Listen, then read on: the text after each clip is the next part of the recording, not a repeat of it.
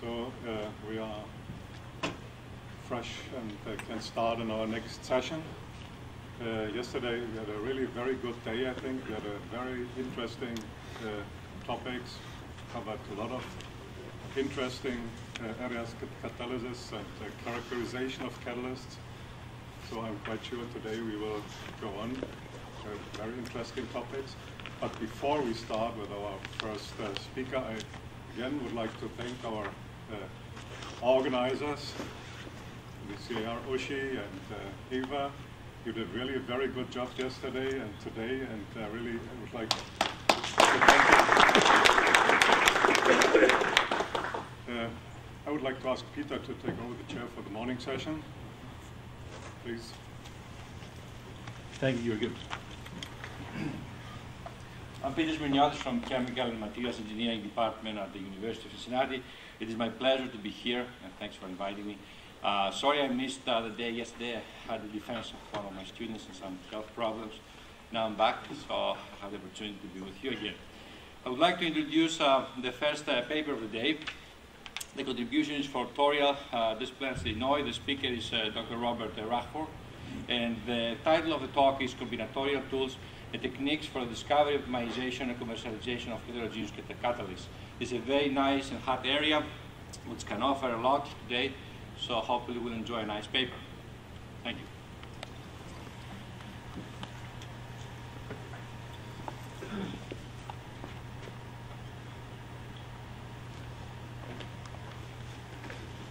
Good morning, everyone, and thank you very much for the opportunity to speak today. I'm very excited about it. Please, if you have any questions, please feel free to ask. I have a Q&A session at the end of the presentation. This morning, I'd like to talk to you about combinatorial chemistry.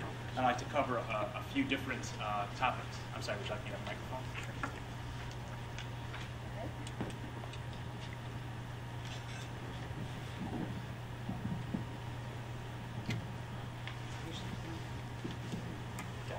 How's that? Everybody? Okay. Toriel is a relatively new company, less than 1 year old, so I'd like to give you a little bit of background as to who we are. The pace of innovation, how quickly are we as scientists and engineers contributing to the advancement of society, to industry, to academic progress? I'd like to discuss that, and the results might catch you by surprise. Combinatorial chemistry for heterogeneous catalysis, that's the focus of our area. It's the third wave of combinatorial chemistry applications behind pharmaceuticals and homogeneous reactions. We'd like to show you some of the progress we've made in that area. Catalyst discovery, the application of combi in the heterogeneous area, and PI242, the first, we believe it is the first commercialized candidate using combinatorial tools. And then looking at the challenge for the application of the technology in the future. UOP actually owns Toriel. We're a 100% owned subsidiary of UOP. So I'd like to give you a little bit of background of them. UOP is an 80-year old company which has participated in the refining and petrochemical industry for the majority of its history. UOP has developed 30,000 patents, and annually we review these patents. And to my surprise, 2/3 of them are still enforceable. So this is not a company that has a history of innovation 50 years ago and is riding the tail. There continues to be a tremendous amount of intellectual property generated by UOP. 70 different licensed processes in the refining and petrochemical and specialty chemicals areas, and 70 separate catalyst families that have been developed in support of those processes. UOP might be slightly unique in the industry in terms of a real emphasis and a real focus on having both the scientist and the engineer work side by side, understanding the process and the catalyst and optimizing them together. Molecular sieve absorbance is another large area of focus for UOP. Back in 1988, UOP got together with Union Carbide and formed a new alliance to introduce more focus on zeolites and molecular sieves. UOP is very strong in engineering, technology, training, and in fact, it's the chemical engineer working side by side with the PhD chemist who's really enabled this combinatorial chemistry methodology, and I'll show that to you in a few moments. And 30 engineered products. UOP wants to convey intellectual property to its clients. We can do that by designing a process, we can do that by giving them a catalyst, or by building a unique piece of equipment that can achieve a certain goal. higher purity hydrogen, for example, through our PSA line, for example. And in fact, that expertise as well has contributed to the development of combinatorial chemistry and heterogeneous catalysis. UOP did not develop CombiChem for HETCAP by itself. It worked with Syntef. I'd like to give you a little bit of information about them as well. Syntef is an independent Norwegian research foundation. They're actually centered in Trondheim in Norway, and the University of Trondheim and Syntef are co-located together. There are 8 research institutes and 4 research companies. Syntef has just a broad exposure to microsensors, informatics and software, electronics, chemistry research, materials research. So it's a very good development partner. They have 1,600 employees, 38% are PhDs, so a very strong technology house. It's my understanding that Dr. Duncan Ackroyd, who is at Syntef, obtained the first patent for the combinatorial production of zeolites. So they are a pioneer in zeolitic synthesis using combinatorial methods. And now Torial and Syntef are partnered together to drive combinatorial chemistry. Okay, so who are we and how have we come together? UOP and Syntef started back in 1997 trying to change the pace of innovation, trying to increase the speed at which zeolites and catalysts can be created, assayed, and tested in realistic conditions. The focus was scalable and predictable tools. To digress a little bit, when you look at CombiChem, you want to do 100 experiments at a time or 1,000 experiments at a time. And the question is, which scale do you want? Some companies can do 1,000 experiments at a time. That's called primary screening, and it's very exciting. The issue that some people have with primary screening is that you're taking atoms, per se, and put them on a silicon wafer and pass a feed over them. The question is, are those results predictive of commercial results? Are they scalable to something that's usable at a larger scale? There's some question in the industry about that. UOP and Syntef have chosen to focus on secondary screening, doing 100 catalysts at a time, 100 tests at a time, 100 synthesis at a time, at a larger scale that can give more predictive and more scalable results. And as a result, we feel that the first commercial candidate, the PI242 catalyst, a light paraffin isomerization catalyst, is now available in the industry, and we feel that's the first catalyst that has demonstrated that CombiChem technology can work. So UOP and Syntef developed this technology to do 100 experiments at a time, and they realized that perhaps other companies could utilize this technology. It's not just in the refining or the petrochemical area. So UOP and Syntef wanted to offer this to the industry, but they felt that other companies would want to expose their R&D programs to UOP. So Torial was created, and we're an intellectual property firewall. Torial has access to all of the technology created by UOP and Syntef, but when we work with a client, none of the chemistry, none of the projects, none of the marketing information ever flows back to UOP, just as an aside. Okay, pace of innovation. Why are we here? Back in 1997, UOP did a marketing study and a review of its R&D program and put the two together. One of the pieces of information was this Chemtech study back in 1995, and it was very disturbing. The number of innovations for processes and for products or catalysts reaches an asymptote. UOP and others in the industry are pouring tremendous amounts of money into R&D. Academic institutions are pouring lots of money in research. And the question is, are we really improving society? Are we really improving industry? And UOP wasn't satisfied with the answer. So the question is, what could be done to improve the rate of innovation? What step change in methodology, technology, approach could be utilized so that we could reinitiate the curves, just like they were back in 1930, and really leap forward? And one of the candidates for evaluation was combinatorial chemistry. More detail about CombiChem. Laboratory processes performed in parallel or with rapid serial techniques. Nirvana is to do everything in parallel, but it can be very expensive.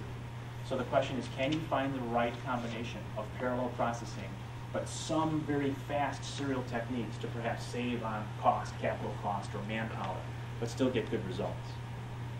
If you take a look at the laboratories at UOP and at Syntef, they're very highly robotic. Robots are very good in terms of doing tedious tasks, removing error, and they're used for the basic unit operations, weighing, liquid and powder dosing, etc. Parallel performance testing in miniature reactors. Again, UOP and Syntef have focused on secondary screening, microgram quantities of catalyst rather than atomic deposition on wafers. So if you take a look at the testing equipment that's been manufactured, it actually looks like a very small, a miniature microreactor that could be scaled up into commercial size units. The chemical engineers insisted that the reaction mechanisms and the reaction environment be identifiable with commercial terms so that the results can be scalable and predictable. And we're very satisfied with the way the technology has turned out. True diversity of variables. There are two terminologies that are used in the industry, high throughput and combinatorial. And most up until now, I haven't said a word about high throughput. I've been using combinatorial. In the next few slides, I'll show you that to do 100 samples at a time is great. But if they're all at the same temperature, or if they're all the same composition, or all the same feed rate, that's not that interesting. So that's high throughput. To use combinatorial methods where every single one of those 100 catalysts can be of a different composition, test at a different temperature, and at a different flow rate, that really frees the scientist to allow him to make progress and maximize his discovery. And again, operation in realistic conditions, that's something that we've emphasized from the beginning. So the benefits of combinatorial chemistry: decreased cost of experiments and increased capacity for discovery and optimization. UOP has actually documented a throughput increase or a productivity increase of 100-fold in its R&D laboratories. 10 times the experiments in 1/10 the time. When the PhDs, we have over 150 PhDs at UOP, when they first heard about that, they expected that 100 would get pink slips. We'd only need 1 or 1.5 people. Of course, that's not the way to use it. It is a threat, however. Some people look at combinatorial chemistry as, will they eliminate, can we downscale R&D spending? That's completely wrong. And every time I have the chance to stand in front of people, I want to reemphasize this. The challenge before us is not to reduce the spending in R&D, but to take that same R&D spending and maximize productivity, increase productivity 100-fold. In the academic world, increase understanding and improve the environment. In the industrial world, improve the environment and beat your competition. So I emphasize productivity on the positive side, not on the cost-cutting side. But it is very controversial. Traditional lab flow, preparing a zeolite, preparing a catalyst, mixing, reaction, workup, screening, scale-up, all the fun things that we all did and still do. But for a combinatorial workflow, if I can do 100 times the number of experiments, 10 times the number of experiments in 1/10 the time, I can look at a much wider range of variables. I can look at a much broader experimental space, and I can improve the rate of innovation and improve the technology that I'm working on. And this is where the concept of monkey science comes up, if you'll excuse me for using that expression. Some people criticize CombiChem by saying, I don't have to understand my chemistry anymore. I'm bound to find something that works there, because look at all the number of experiments I can do. That's another aspect of CombiChem that I don't necessarily, or another criticism that I don't necessarily agree with. If I'm a scientist and I understand my chemistry, and I can do that many more experiments, I have a much better chance of fully understanding the chemistry and fully reaching my goal. And in fact, the PI242 example is very clear, and I'll get into a lot more detail on that. That's a typo, and I apologize. It's not reduction of variables, but it's reduction of variability. By using highly automated labs, we've really cut down on the variability of experiment to experiment in the use of robots and the use of combinatorial chemistry. In the PI242 example, I'll show you one of our scientists worked for 3 years to find a new light paraffin isomerization catalyst. Trying to compare those experiments over 3 years is very difficult. Human error, different operators, different reagents. If you can increase the speed of your research, and by having 100 experiments or 50 experiments at a time, you can actually use controls in every set of experiments. You can really improve your data comparison and your data analysis techniques. So use of robots to speed things up, to get more done, gives you a lot of benefits. And experimentation beyond prejudices. On the left is a standard diagram showing that a scientist has chosen 10 different points to experiment on producing a new compound. If that same scientist now has access to combi tools and combi methods and has 100 times the productivity, he can now go beyond his prejudice of saying, well, I'll just cover some of the spots evenly. I will really thoroughly investigate the experimental space and truly understand what's happening in my chemistry. And I can do duplicates to validate that my equipment is working well. It really enables the scientist. So again, here's a brief comparison between high throughput and combinatorial. If you look at the unit operations that you perform, high throughput is good, but it doesn't give you a lot of diversity. 100 experiments at one temperature, then another 100 at another temperature. However, if you design equipment and methods and tools that allow you to change temperature, pressure, composition, feed rate for each individual sample, the number of experiments, the amount of work you can do, increases exponentially. And that's Torial's philosophy based on the work that UOP and Syntef have achieved. But it is a mixture. It's the combinatorial approach, having a wide variation of all of these variables, but you still need high throughput methods in order to get the samples through the system. And together, that is the mechanism that has been developed by UOP and Syntef. I'm talking a lot about a scientist wanting to do 100 times the experiments, 10 times the experiments in 1/10 the time. When I go to talk to a lot of academics and a lot of scientists in industry, I've actually heard this. This is a quote. I can't think of 100 more experiments I want to do. And it might sound silly, but in reality, a scientist has been focusing on one area for so long. Why has he been focusing on that area? Well, that's where literature tells him to go. That's where he spent his career. And he hasn't had the time or the resources to go outside of that area. So he says, this is my experimental space. I don't need 100 experiments. That's ludicrous. Well, if you think about it, if you have the opportunity to have higher throughput, to have combinatorial approaches, you can take a chance and go outside of those areas. And in fact, if you look at the variables in catalyst development, and on this slide I show you synthesis variables, and on the next one I'll show you some process variables. It's unbelievable the number of experiments that you really could do if you were given the opportunity. And should you take a chance and go into these other experimental spaces? In catalyst development, there's composition, synthesis, finishing, activation, process, or activation. All those categories of concepts that you have to look at to make a catalyst system work. For synthesis, it's the order of reagent addition, treatment, et cetera, et cetera. In treatments, what atmosphere do you use? What temperature? What flow rate? And is it a static system, a flow-through system, ramped? The number of variables is unbelievable. And if you show a scientist this and give him access to higher throughput methods and combinatorial methods, he can take advantage of these. Same thing with activation. Just looking at the atmosphere, is it inert, oxidizing, reducing? The number of variables is tremendous. And can you enable your scientist in the lab, in academia, in industry, to do more, to go farther into the design of experiment space and produce more results? It's even more important when you consider that the process variables affect the way that you rank catalysts. And this is obvious, so forgive me for showing this, but if you look at two catalysts, catalyst systems A and B, at two different process conditions, they perform very differently. Which catalyst is best? Again, if a scientist only has the opportunity to do a few different experiments, he might come to one conclusion. Allow him to look at the broader space, he could come to a completely different conclusion. A breakthrough, improving the pace of innovation.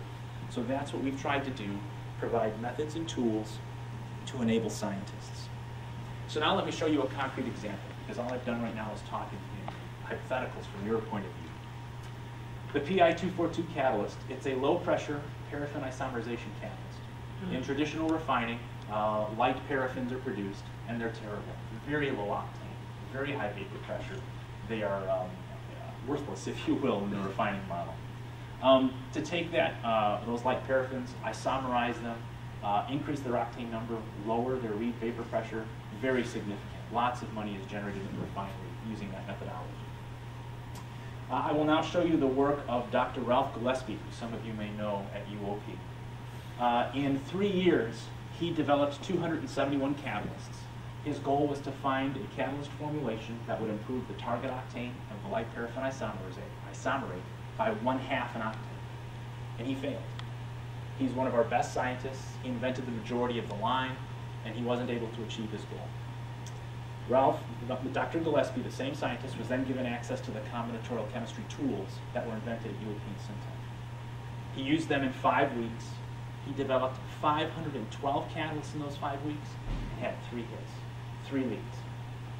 Same scientist, same knowledge, different tools, remarkable different results. Not only that, but then we asked Dr. Gillespie to go ahead and stay with that catalyst, not only through discovery, but all the way through commercialization. And here he surprised us. He asked to continue to use the combinatorial chemistry tools. He said, well, if I discovered this catalyst, why can't I optimize it from a performance point of view, from a manufacturing point of view, using these same tools? I want to do 48 experiments or 100 experiments a day. And he did, and he finished it in 15 months. Typically at UOP, it's 5 to 7 years to take a catalyst from discovery to commercialization. So this was just a tremendous eye-opener and a real validation that combinatorial chemistry can improve the pace of innovation in your industry. The catalyst is now being offered for sale. We validated it at commercial operating conditions and in commercial production runs at our manufacturing facilities. We're very pleased with it. If you take a look at the 512 experiments that Dr. Gillespie did, there's really not a large number of variables that were introduced to make 512 experiments. Very few components had to be put together in order to come up with such a broad diversity in terms of experimental design. So someone went up to Dr. Gillespie and said, why were you able to discover this now? What did combinatorial chemistry do? Did you get lucky or what? And his answer was immediate and very eye-opening. He said, I was wrong. I had a theory as to how my catalyst worked. And I continue to do experiments in this area to prove or disprove why my catalyst worked in a certain way. And it turns out that was a local maximum, but not a global maximum. I had a hunch that maybe there was an area outside of the design of experiment, that maybe there'd be something interesting. But I could never sit there and divert my resources. I had so precious few resources. So using CombiChem, I took a chance, I migrated over, and I found the global maximum. And I was able to shift my theories. He was very open, but very pleased. Here's the actual data from all of the experiments that were performed, weight hourly space velocity versus yield. This is the reference band for the commercial catalyst and the 95% confidence interval. Please excuse this data. This is very old. I'm not allowed to show anything more recent, but it shows a wide reference band. The confidence interval is now much narrower based on the amount of data that has been obtained. And look at the tremendous number of hits well above the reference band, showing that there were areas of interest, leads generated from his work. But who cares? You develop something at the microgram scale. Is it predictable? Is it scalable? Can you truly utilize it in a commercial environment? So we then took those three of those leads, 3 of those catalyst formulations out of the combinatorial chemistry reactors and put them in the traditional pilot plants. In UOP and Syntef and Toriel's view, CombiChem does not replace the pilot plant. It is an additional tool for the scientists.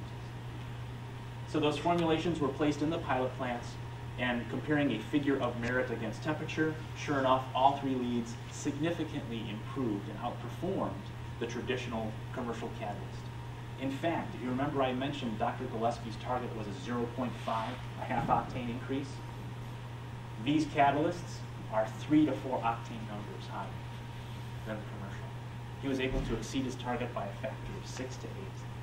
Just a complete shift in his paradigm.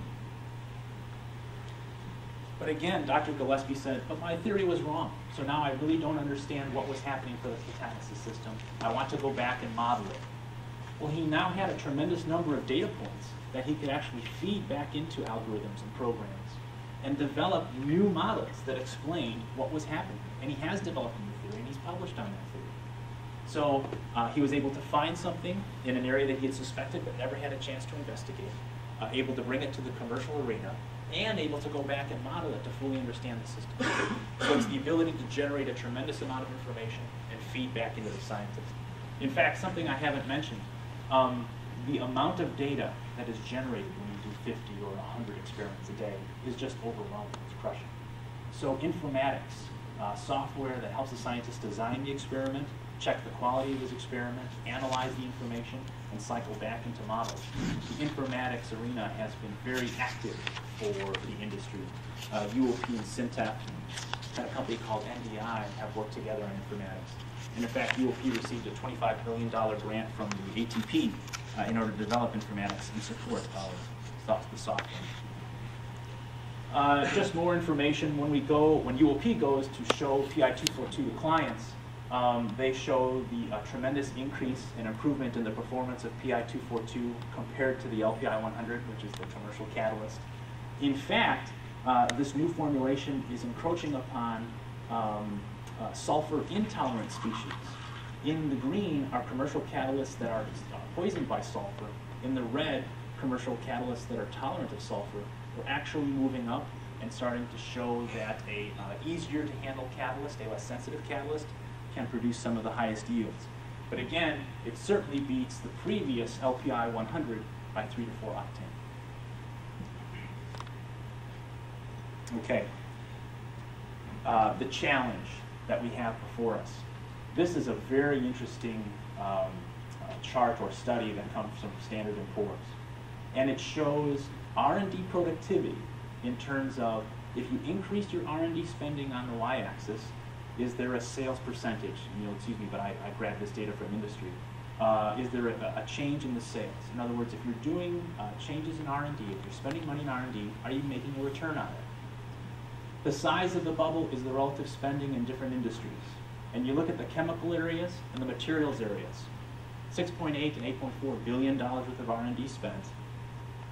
And for every 5% increase in R&D, there's a 0 or maybe even a little bit of a loss in terms of sales.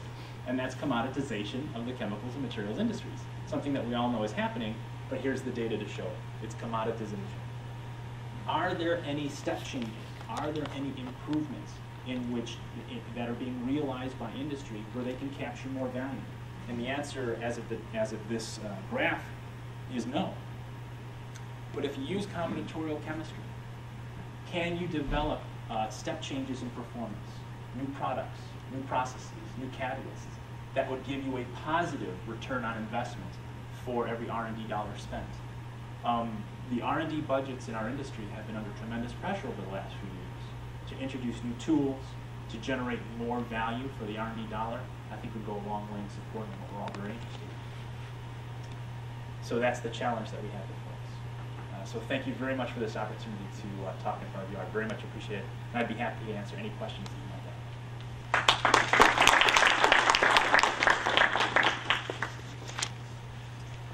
Paper is open for questions. Any questions? Yeah. Turnover time in development is one issue. The other issue, of course, cost. We have developed one catalyst successfully, the PI242. Can you share any information with us? What's overall the cost to develop that special type of catalyst? Excellent question. The question is, throughput and the speed of commercialization and the speed of experimentation is important, but what's the cost associated with it? Because there's a 100-fold increase in productivity, 10 times the experiments in 1/10 the time, the cost actually goes down. For a hydrocracking test, a heavy oil test, companies estimate that it's about $1,500 to run an experiment. Using combinatorial chemistry, the cost is $75. So from $1,500 down to $75, 1/20th the cost. Not 100th, because combinatorial chemistry is more expensive of a technique, but there's a significant cost savings on a per experiment basis. But when I recall the numbers, right, you tested 500 and a little bit catalysts, so you have to... Correct, that's right. You have the ability to test more catalysts. It's cheaper per catalyst, but because you're testing more, the R&D budget for a specific project might need to be larger than it used to be. But you'll also notice this project only went 5 weeks instead of going 3 years. So you do have to strike the right balance in terms of what budget you can allocate. But the ability to go through those 500 catalysts in only a small number of weeks, it certainly was a lower cost development program overall. There's no question about that. plenty of time for questions. Yes, sir. Would you care to comment on the IP situation surrounding this area? Because as you know, civics have been very aggressive with regard to patenting new methods of combinatorial screening. Right. How do you stand in relation to that? Very good. The question is for intellectual property, Cimex, HTE, and Avantium, they're all actually very active right now. What is the overall status? UOP and Syntef and Torial all make the same statement, that they would never infringe on another party's valid patent. With that being said, it's very true that there's a large number of companies right now who have stated publicly that they're practicing combinatorial chemistry techniques. ExxonMobil, Dow, DuPont, Honeywell, UOP. So people are recognizing the value of combinatorial chemistry and are producing results. I'll make one other comment. Torial is actually very fortunate. Torial can either sell equipment to a client that can do combinatorial chemistry, or we can perform combinatorial chemistry experiments using our own equipment. And our equipment is located in Norway at Syntef. There are no patents on combinatorial chemistry in Norway, and the patent situation is very different in terms of equipment versus performing the research in the United States. So we feel there are plenty of avenues whereby companies and academic institutions can engage in combinatorial chemistry research. Very good question. Gentlemen. I have another IP question. At what point is this considered a reduction in practice? When you when you do 512 experiments and one of them works, at that point can you write a patent and submit it to the patent office, or do you have to go even further in the process? As I can picture people just running experiments and filing for patents and really hindering progress that way. Excellent question. And in fact, I apologize, I meant to bring this up. Intellectual property is tremendously important nowadays, and I opened up my discussion by saying UOP has 30,000 patents, 2/3 of which are still enforceable, so that's very much in our forefront. The patent office has actually complimented UOP in recent years, almost months, in terms of the improved quality of the patents that we've been requesting, that they've been able to grant, because of the increase in data that we have been able to show. To just run the experiments in the lab, is that really a reduction of practice? In view of the patent office, sometimes it is, sometimes it's not. But my point here is the quality of the patent has gone up, and the breadth and depth of the patent, the area that a company can get intellectual property coverage for, is greatly enhanced because of the number of data points. So is this a hindrance? Well, if a company actually does the work, invents a new catalyst system, and does the work to research and protect a certain area, and the patent office grants that patent, I think that's good. I think that's someone adding value. If the patent office grants a bad patent, well then it's wrong, of course. But the answer to your question is the patent office has recognized the value of data that supports the theory embodied in the invention. Combinatorial technology is successfully and efficiently used in homogeneous catalysis and pharmaceutical and organic synthesis. However, for heterogeneous catalysis, it still is a challenge because although catalyst synthesis is no problem, but in catalysis, testing the rate limiting process. You can produce hundreds of catalyst samples, but you cannot fit the test. Can you share some information about your reactor library design? Because many people design different reactor design, but no one has very satisfied design. Can you share this information with us? Very good. The question is, in heterogeneous catalysis, the difficulty has been in the testing. Again, combinatorial chemistry has been used heavily in pharmaceuticals and in homogeneous and heterogeneous catalysis. You can make lots of samples, but how do you test them? And can I share some information on that? I wasn't able to bring any pictures with me today in this forum, but I can share with you that in order to test a heterogeneous catalyst, you have to do it at what we consider to be realistic conditions. High pressures, high temperatures, realistic space velocities, and again, our philosophy of CombiChem, different space velocities in each reactor, different temperatures, different pressures. The UOP has been awarded a patent for a microreactor that can handle microgram quantities. And it actually looks like a flow-through reactor, a plug flow reactor. We have feed preparation, individual control of feed rates and temperatures, and a wide variety of analysis on the back end of the reactor. GCs, IR, NMR, mass spec. It is a, not NMR, I didn't mean to say that, mass spec. Is truly a scaled down version of a flow-through reactor system from beginning to end. And hopefully I can share some additional information for you at some other time. Yes. You talked about your isomerization catalyst. What types of catalyst synthesis can you perform combinatorial? There's zeolite synthesis, impregnation, precipitation. Right. The question is, what kind of zeolite or material synthesis can we do using these techniques that were developed? Zeolites, mixed metal oxides. I always say this wrong, I apologize. Perovskites, not perovskites. Yes. One of the reasons why UOP and Syntec wanted to migrate this technology out to Torial was the fact that we believe that they are the tools and methods applicable are utilized and can be utilized in other fields outside of traditional refining and petrochemical areas.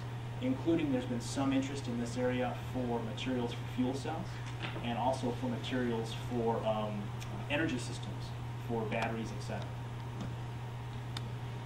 The second question is that, based on CI242 catalyst, your efficiency is at least 50 times than the conventional catalyst development speed.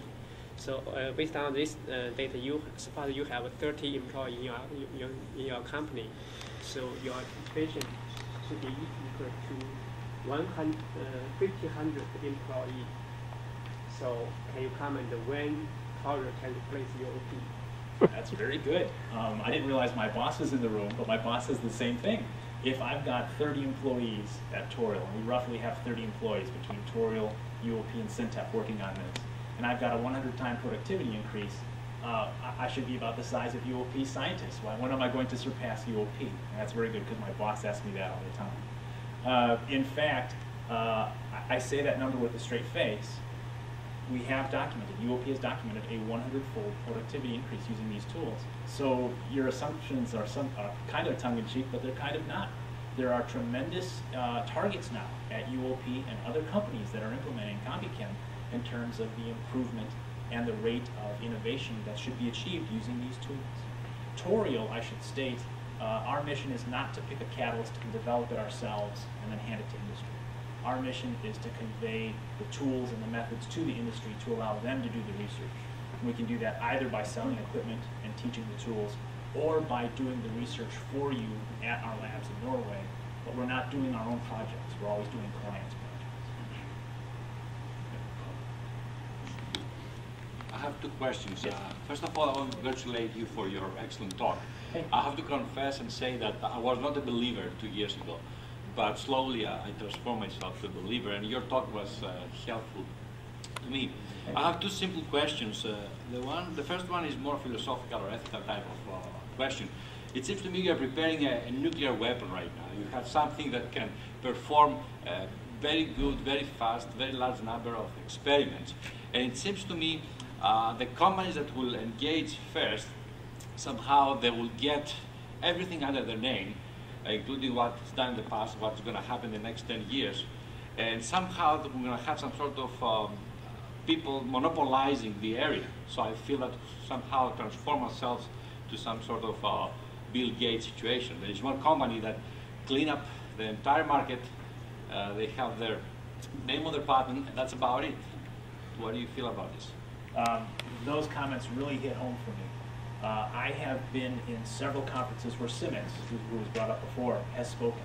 And Symix, as was commented before, has been awarded several patents on the basic research using CombiChem tools. And academics, industrialists stand up and are just vehemently angry at Symix for trying to patent the concept of basic research. I personally am offended by that as well. You can't tie the hands of the researcher. That doesn't make any sense for society or for industry or for academia.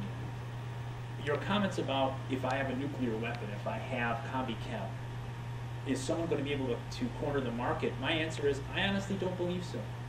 Because you have large companies, Sud-Chemie, ExxonMobil, DuPont. They have scientists in a known area of expertise, but more importantly, they have a market niche. They understand feedstock, marketing, distribution channels, etc.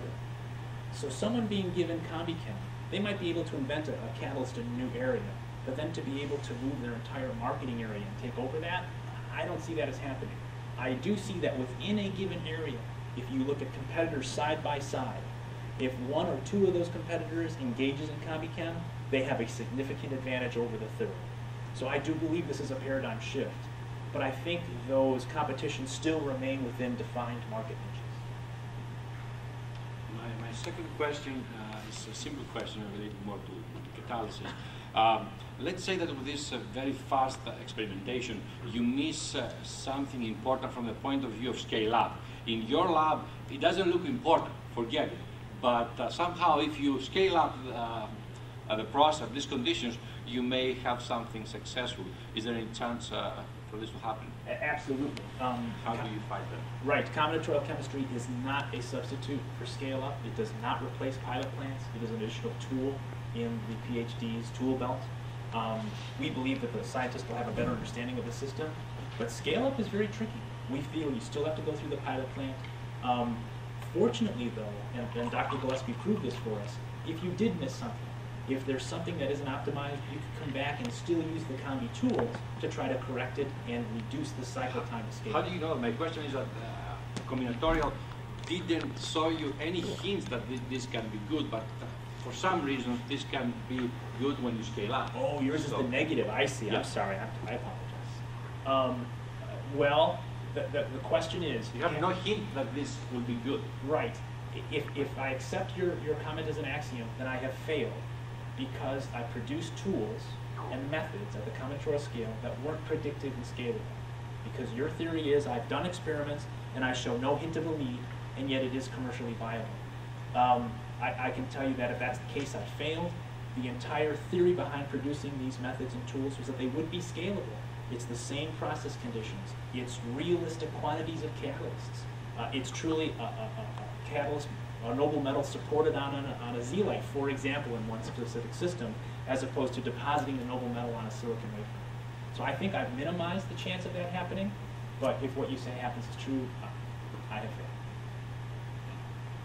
Have plenty of time for more questions. Yes, sir. I kind of want to ask the same question, but the opposite.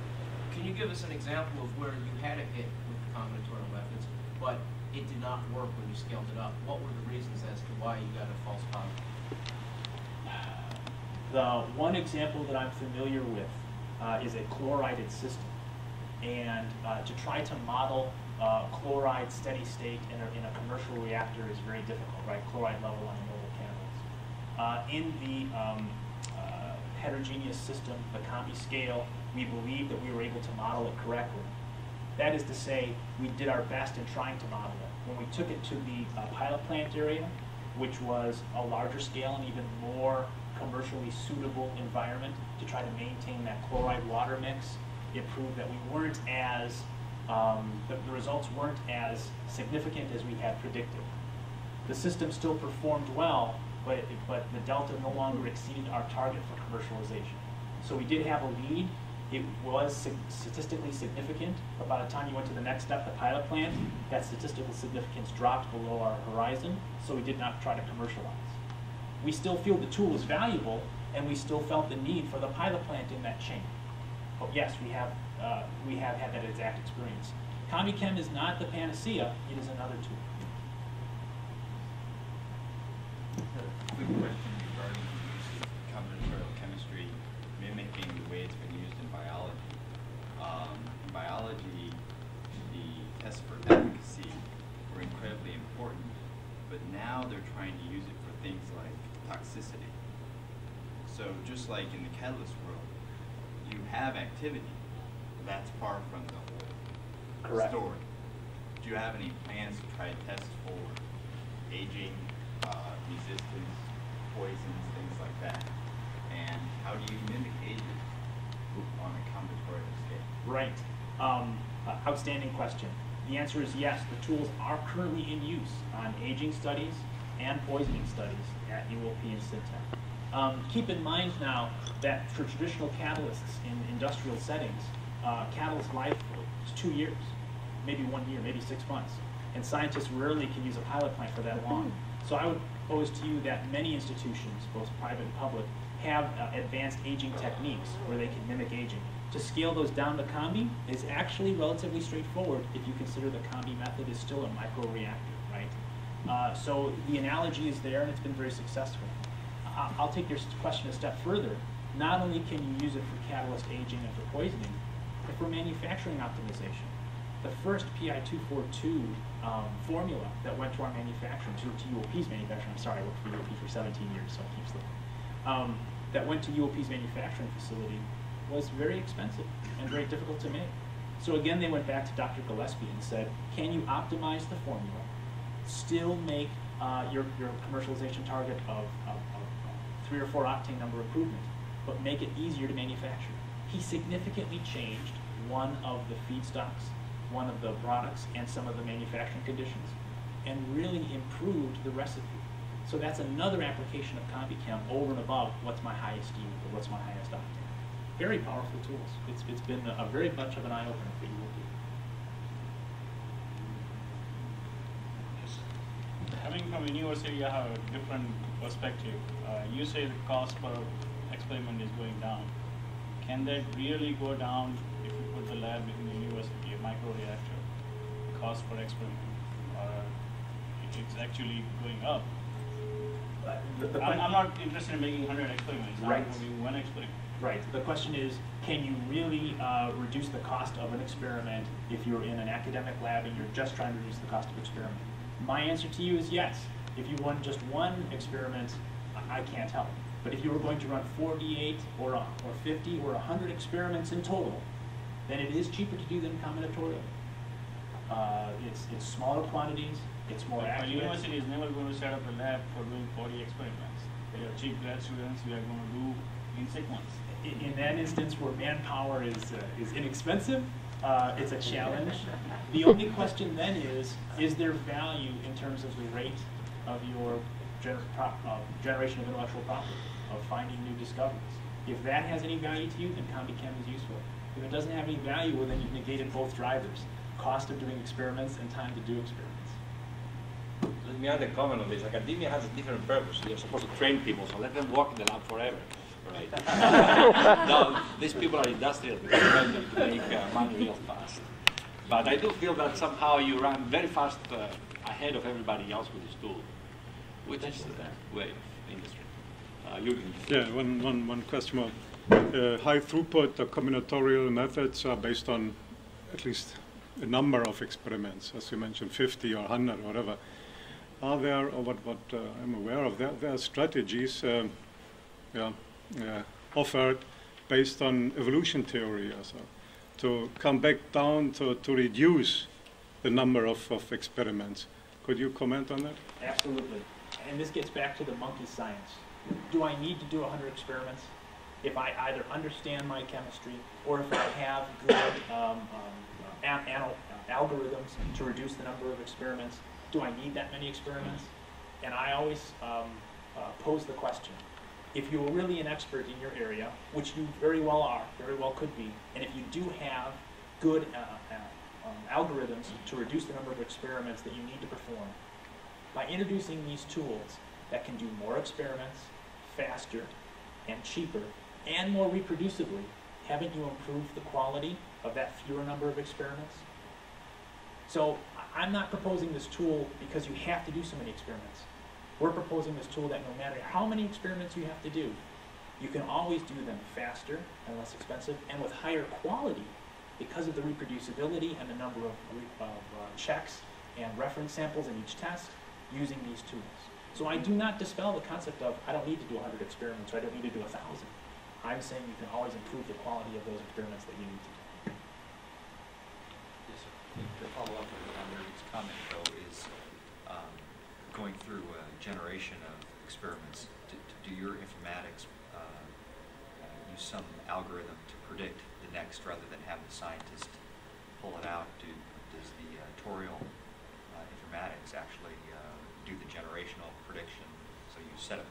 experiment, you run those, and then it predicts what the next experiment, Right. The question is, has the informatics utilized by UOP and Syntef and Toriel and NDI, does it take the scientist out of the loop? Does it predict the next set of experiments based on data? And the answer is absolutely not. Absolutely not. The tools help the scientist analyze, help him predict, help him build models, but it is the scientist who must invent and must feed it back. To be honest, there are some companies who are going that way, and I'm really resisting going that way. I just do not think there is any substitute for the scientist and his innovation and creativity. I might be proven wrong, and I might be the next paradigm that gets wiped out. But for right now, it's the scientist who feeds it back to him.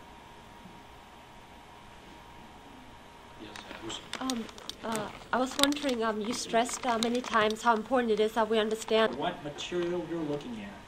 If you can develop tools and methods that can produce more of those in a shorter amount of time, and then analyze them either for physical characteristics or the reaction performance in a reaction chemistry, then you have more data flowing to you whereby you can explain local minima, local maxima, global maxima. And in fact, that's what happened on PI 242. We've been hunting around the local maxima, not the global maxima. So I do think that anytime you can develop tools to process, to create, and to analyze whatever material you're looking at faster, with more accuracy, I think it's an advantage. Thanks, Steve. I think that this combi chemistry probably not universally applied to any problem in the heterogeneous catalysis.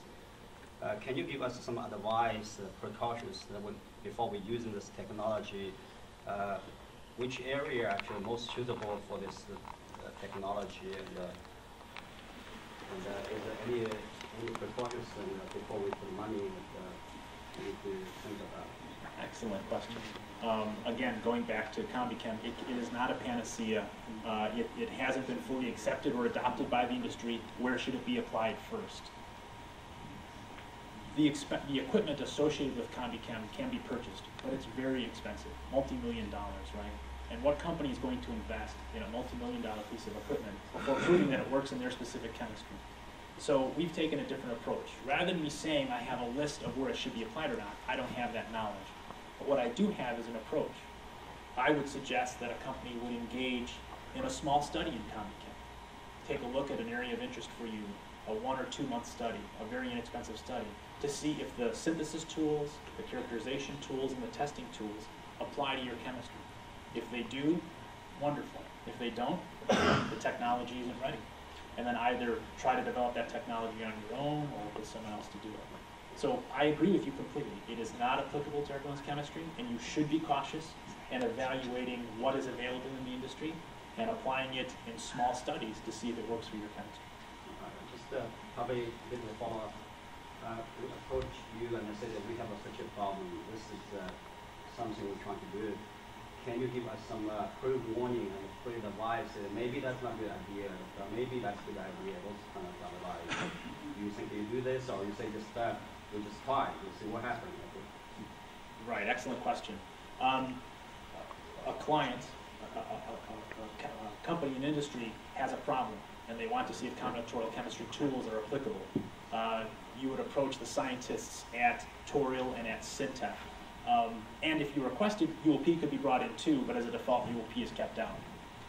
So the first question on the table is there any common knowledge between the scientists at the client and at Toriel and at Syntef? Maybe, maybe not. If the client is paying for the study, the client decides where the test goes. The chemists and the PhDs and the engineers at Syntef and Toriel can always comment from a mechanical point of view, from a methodology point of view, are those right experiments or not? For example, many clients, when they're presented the opportunity to do 50 or 100 experiments a day, it's hard for them to think in terms of so much variety, changing the temperature and pressure of every catalyst. So to help with the way to do the experiment, advice is always available from Toriel and from Syntef. In terms of advice of, well, if I want to go from propane to acrylonitrile, instead of propylene to acrylonitrile, what catalyst formulation should I test? The odds of us having that chemistry expertise are very low. But in theory, the client has that expertise, the client has an area of interest, and then together, using that client's chemistry knowledge and Toriel and Syntef's methodology and tool knowledge, we can find a path to success. Yes, sir. I have more of a philosophical IP kind of a question. Human Genome Project became very successful and it became public domain. X-ray diffraction files, there are thousands of files coming out because everybody's crystallographers are doing different proteins every day. Are you guys going to give results which are not successful and let other people learn? Keep the hits for your IP rights, but direct other people from not going wrong paths? Excellent question. For those data that are generated that don't have IP value per se, can they be put into the public domain? Because of the business model, the way that I have set up Torial, I'm not doing research on my own. The only research that I'm doing is for UOP, they're a client of mine, and for other industrial clients, if you will. And this is actually a very big difference between Symyx and Torial. Symyx, when they do research for a company, Symyx owns the intellectual property, and they license it back to the client. So your question is very applicable to them. Torial doesn't believe in that model at all. Always the client owns all of the intellectual property. There's no reason for Torial to own it. So it's not my data to give. So I'm sorry I can't specifically answer your question, but I do see your point. I do. Since we have a lot of time and we bombed you with questions, but you're doing great. Thank you. I got this question from what Uzi started. Give us your opinion about two important issues. What is the future of combinatorial in terms of very non-conventional reactors like we all understand? Some like microchip reactors. How do you make microchips? How we use all this technology to help microelectronics industry? One question. The second one is, what do you do for cases where the testing is really difficult? Most of these guys here are working with reactors which are operating at 200 bars. Can a little mini reactor be nicely sealed and safe at 200 bars? What do you do? Because if you don't check it at 200 bars, you fail. You don't give me a result. Very good questions. For the first question, I'm sorry to say that I have not tried to look at the adaptation of combinatorial chemistry and the tools that we've developed toward micro chemical plants or microanalyzers, the real microchemistry that we're driving toward. So I haven't seen that bond built yet. Regarding the difficult chemistries, you're absolutely correct. Combi has worked in pharmaceuticals and in homogeneous catalysis because of much simpler process conditions, lower temperatures, lower pressures. The real challenge in heterogeneous catalysis is the very high temperature and the very high pressures. There's no question that CombiChem is not fully developed yet. I cannot reach 200 bar. I can come surprisingly close. I cannot reach, well, let's see, the highest temperatures that I'm familiar with on the commercial scale, I can reach in the Combi scale. So we have evolved the technology. It does not cover every single process or every single pressure yet or process variable yet, but we're getting there. And we think we see good engineering solutions. If you can seal it at commercial conditions, why can't you seal it on a small scale? We think we can get there. Yeah, it's a challenge. Big bolts and nuts and things like this in the commercial scale. It's interesting. Jürgen disagrees probably. Well, it's interesting. I don't know if you're familiar with the Duralock coupling. Very few people have heard about it, but this is a coupling that has no bolts, no seals, and can hold hydrogen to 3,000 pounds. And the thickness of the connection is a pipe thickness, the pipe wall. It's brilliant, and the patent just ran out. So it's amazing the technology that's available. But I agree with you. We're not fully developed yet, but I think there's a path forward where we can do a good job and cover the majority of the processes. Yes, sir. We always talk about the development triangle of catalyst development: test, synthesis, testing, and characterization. Yes. Does your combinatorial system allow you to do characterization to help understand the chemistry is above and beyond the performance? Very good. The question is, if you look at the triangle, catalyst prep, catalyst synthesis, and then testing, and then catalyst assay, are the techniques, the tools, and the methods discovered by UOP and Syntef, are they applicable? In fact, they are. When UOP developed the technology, they developed 3 separate modules: material synthesis, catalyst prep, and reactor assay. Material synthesis can produce a wide range of materials. Catalyst prep is a little misleading because it takes those catalysts and turn them, those materials, supports, and turn them into catalysts. But they also have developed rapid testing, XRD, XRF, etc. 48 samples at a time, less than 3 minutes a sample. Just a tremendous step change in terms of the speed of analysis. Because to do all of the synthesis and then to have catalyst tests are great, but if you don't have the assay behind it, you can't complete your models. So the answer is yes, we have attacked all three and we think we're very successful. And we exhausted all questions, right? That's the largest number of questions I ever had in my life, to be honest. I think we have to thank our speaker for the great and inspiring talk, and I think I have to thank all of you for the great and interactive atmosphere. Thanks again for the great talk. Thank you.